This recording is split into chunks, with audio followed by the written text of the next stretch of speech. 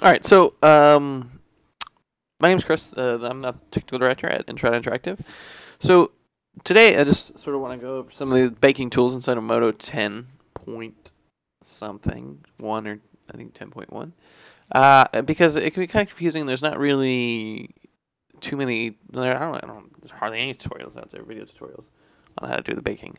So I want to do it quickly. I'll demonstrate on a bake, and the new baking things I'm talking about are these bake items here. So if you click on the Game Tools tab and you come over here, you can create a new bake item. So we'll do new texture bake item, and this will bake us out normal maps. So I've already created one here. So I'll just click Properties here, and when you click on it in the shader tree, it will open up this little thing here for you. I don't really like jumping back and forth in between these here, so I've added a palette here. So this is sort of just my little bake palette, UVs, and some other little tools that I use. So you can do that with the little tilde key, which is the key above tab and below escape. So let's get started. What I'm going to do is I'm just going to bake a little square first, or a little cube. So let's do that.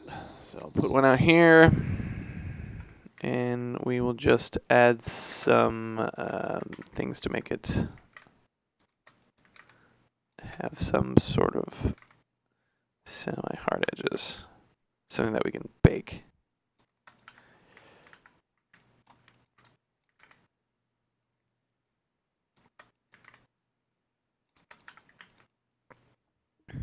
All right, so that's, you could sort of tell that this is baked. Here, I'll do this too.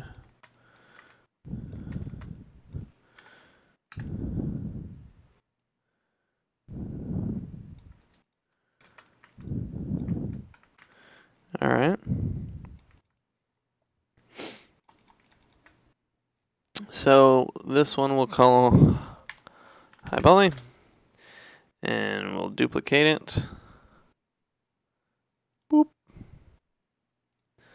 And we'll call this one low poly. And this guy, what we'll do for him is we'll just take all these loops we added in and get rid of them.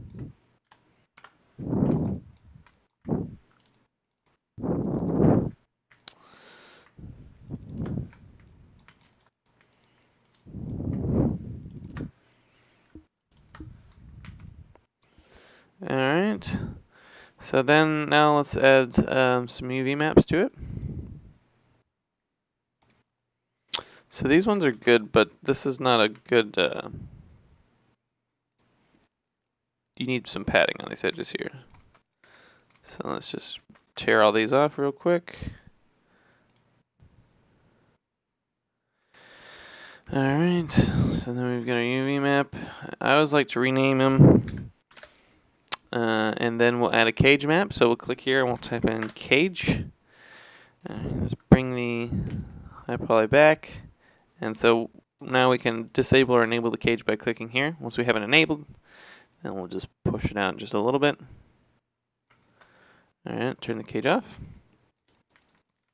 And let's add a material. We'll call this low. And to here, we will add a new image. So, new image.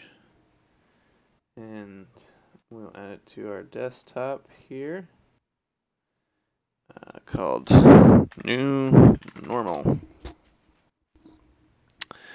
Just RGB. Good to go. And we'll change it to normal and yes to all. Okay, so now we have our material, our texture to bake to, our high poly and our low poly, and our low poly has a cage on it, right? So now let's act like we didn't have this bake item here. Let's come over to the Game Tools panel, Baking, and let's just click New Texture Bake Item. So that gives us, if you go into, I'll show my little palette here. So if you go into the shader tree section here under bake items, you'll find texture baking. And then the properties should be over here for you. You can change it here. So we'll just do normal map bake. And for our target meshes, we can either, while we're in item mode, we can either select the high poly, and the target is what you want to bake to, so the low poly. And the source is the high poly, so what you want to bake from. So that's kind of confusing. But so target, bake to, source, bake from. Okay? So then we can select our high poly mesh, and we can say that this is our source mesh. So we have high poly, or alternatively, we can come here and you can select low poly. The other way that you can do it is you can come in here and you can create a group. So you can group together all your low poly items and all your high poly items, or you can actually just create a group like this. So low poly. And then in your normal map bake here, texture bake item, you could also just add the whole group. All right, and then that would bake everything in the group, or everything in this folder. So texture outputs, new normal, select that. Bake from source, because obviously we want to take the source mesh and bake from that. Otherwise, it would just, I think it would just bake from everything in the scene.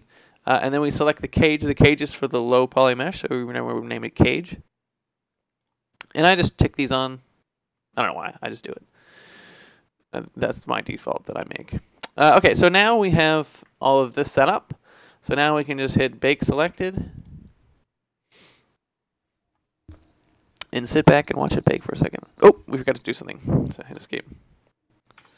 So with games, with let's come back in here to our low poly.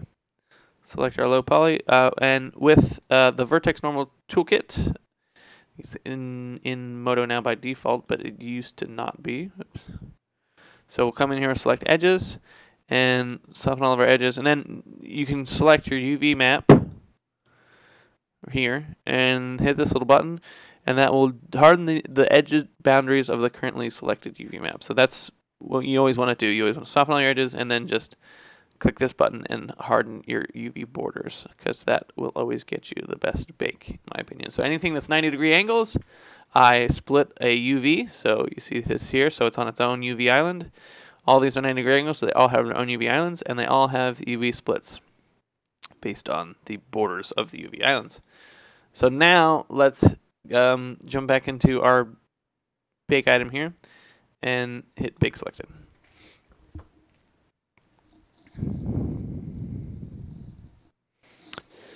And we will just watch this bake for just a few seconds until it's done baking. And then it will dilate the edges and we'll be good. So now if we jump back down here to our low poly, this is the baked mesh. And this is the high poly mesh.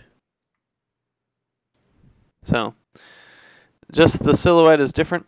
I could have done that, a little better, but there's no seams. So there you go. And then once you were done with that, then you come in here and you would click save. Or you could just save the whole scene and it would ask you if you want to save it. And then it'll save that normal map for you. And you're good to go.